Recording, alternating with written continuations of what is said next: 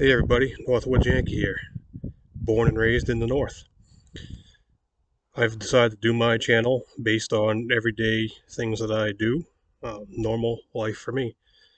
So give me some time. This is not a full-time job for me like it is for some people. I put my stuff up and make my recordings as time allows.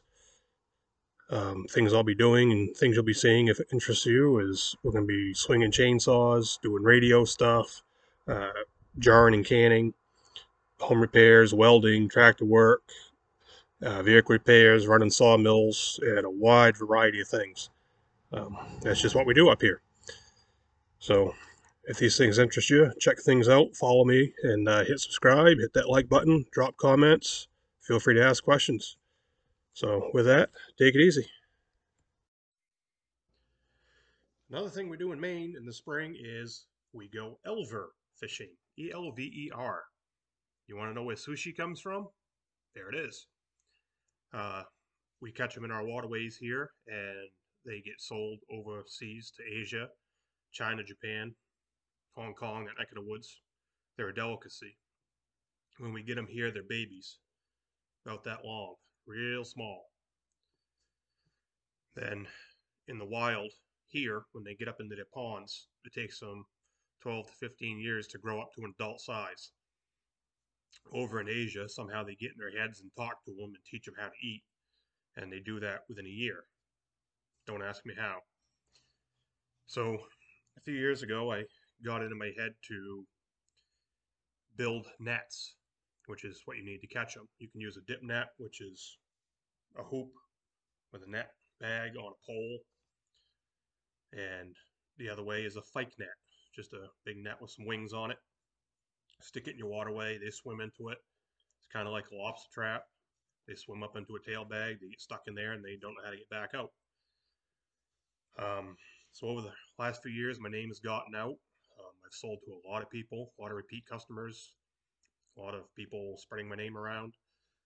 I have an order sitting right there right now to go to Newfoundland for a bona fide Indian tribe. That's pretty cool. Um, I sell to a lot of other tribal members individually, both stateside and in Canada. I sell to a lot of folks. Um, they like my products. They like how the nets work. Um, they don't complain about the prices because they know I try and keep things as low as I can for them. But at the end of the day, you still got to turn a couple dollars. So I thought I'd throw a video together and kind of show the process of how these things go together. I'm not going to show my tips and tricks, but some of the basics. When I get the mesh, which is this is a tail bag right here. When I get this mesh, it comes on a 8-foot wide roll. Looks like a big roll of toilet paper they have hanging up on the wall. And it's got about 130 yards on it, so better than 300 feet. And I spool that all off. I measure everything out, draw it all out, cut everything out. It's kind of like arts and crafts for big kids. Then I have to sew everything together. Put in ropes, put on floats, chains, whatever the customer wants. It's up to them how they want it finished off. I build different sizes, 4-foot tall ones, 8-foot tall ones, 10-foot tall. I can do about whatever. Adjust the price accordingly. And here we go. Let's make some stuff. This is what it starts off as. This roll's almost empty. 8 feet wide. Roll it down onto the floor and flatten it out, draw on whatever I need, trapezoids, wings, tail bags. Then I cut it all out and start sewing things together. It's really disappointing. Sometimes you'll find in the middle or off here on a side somewhere there'll be a run of bad material right up for several feet. So if I want to cut an 18-foot long piece, like from the end here, I measure back 18 feet or whatever to get a wing. for an 8-foot net. It's 18 feet long and it's 8 feet wide. That's a big piece of material. Then you get a friggin' run in it somewhere. Can't use that for a wing. You have to cut around it, cut it down, turn it into something else, try and salvage it. So that's something I run into from time to time. These squares are going to be tail bags that go on the back end of the net. And this is what the little baby eels get caught up in and get stuck inside of. Once everything's all drawn out, I cut it off a big sheet, throw it up on a table, and I just cut it out. Takes a little while, but better than bending over on the floor.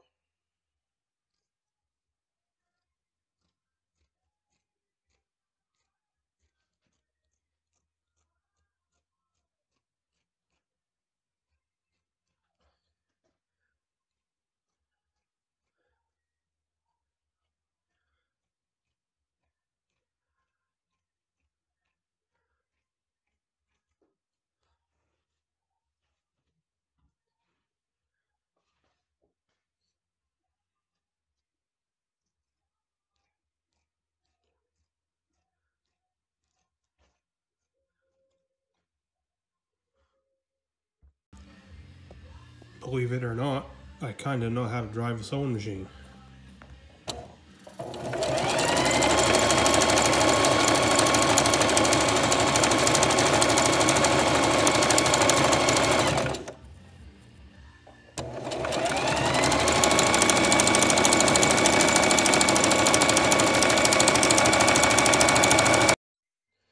So after I've built the whole body of the net, I always put a rope across the top of it, which is right here, so that the fishermen can put poles in it. It has a place to tie strings, ropes, or whatever. So you'll see that when we have it hung up here. And at the bottom, they might want a rope, or they might want a chain. So I've got two right now. This is one of them that's getting ready to go to New Brunswick. So he doesn't want to pay shipping for chain. I don't blame him. So we're going to put a rope in the bottom of this one. Those aren't devil dogs. That's just a trash box. Throw thread and spools and crap in. Right here, right there. You see that white roll standing up? That's a brand new roll of mesh. It's over $1,000 right there just to get it. Plus, I have to drive over 200 miles round trip to go get it. So let's put some rope in. These sewing machines, the Singer Heavy Duty, I got two of them. You know, one for a backup. The only thing I've ever had go wrong with these things is it would get out of time. The timing would screw up. Fortunately, there's a shop nearby that can fix that because I haven't figured out how to do that yet. Other than that, these things have worked very, very well. Have to tear them apart a little bit, blow crap out of them once in a while. But these have been through the paces. I have used them and abused them, both of them, over the years, and they're still running.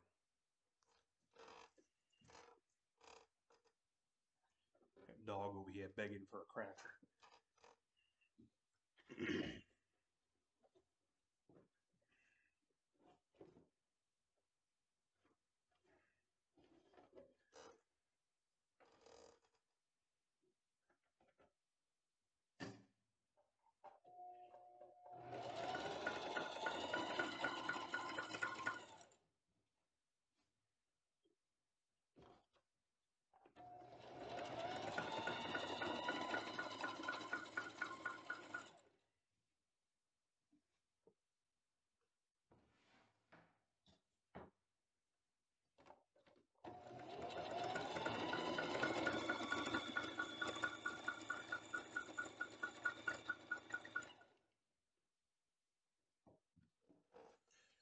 So last year, I actually kept track of all the thread that I ran. and it was over 1,500 yards. That's not feet, that's yards. So 1,500 times 3. Well, 15 times 3 is what, 45? That's a lot of friggin' thread through this sewing machine. Just last year. Not to mention all the previous years, not to mention what's going to go through it this year. So,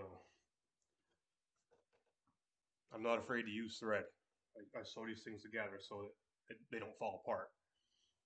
So I'm not going to bore you to death with this. This is how I put my rope in, just run it through. Same thing with chain, that's a real pain in the ass. But rather than trying to sew a channel and drop the chain through and find out, oh, now the channel's too small and you can't fish it through, then you got to tear things apart.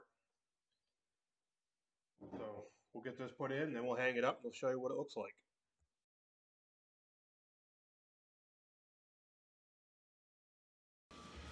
Alright, there's the ones heading for Newfoundland. Here's some wings cut out.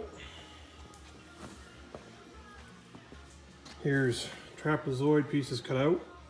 The big triangle pieces that lead down toward the tail bag that the wings attach to. Here's a funnel with a tube that's all built. And a tail bag. So now I have to put it all together.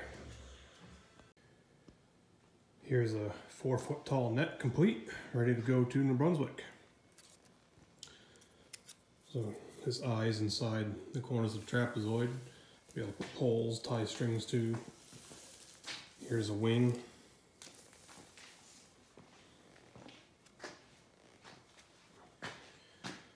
Here's another wing. So this is 4 foot tall.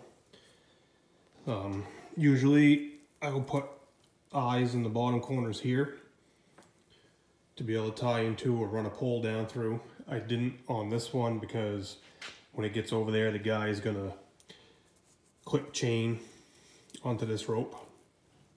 So he'll be able to tie strings to the chain if he needs to. And he's gonna put his own floats on this top rope.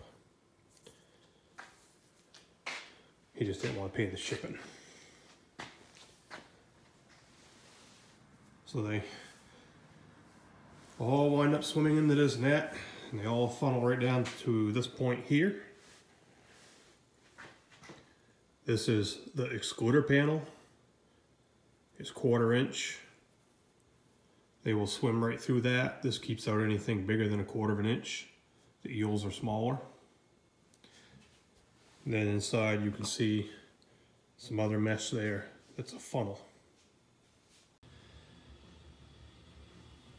Alright, here's the inside without the excluder panel. So this is the funnel. The tube goes up into the tail bag. So the net just gradually funnels everything right down to this point. Then they get into here and they go through that little tube and get stuck in the bag. Let's go take a look on the outside. From the outside, there's the excluder panel. Here's the funnel. And a tube. Don't mind this ball of crap up in here. That's just some scrap I threw in. I always throw in some scrap material in case people need it for patching. And then you have your whole tail bag right here, held open by hoops. So on the other side of this mesh, they swim in, they go through the panel, they get inside of that funnel, they swim through that tube, and then they get into this big tail bag. And then they get stuck. Because this points upstream, so your current's coming this way, and the Elver's sole purpose in life is swim upstream.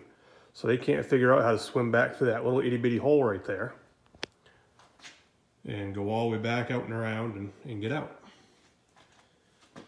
So then to dump them out,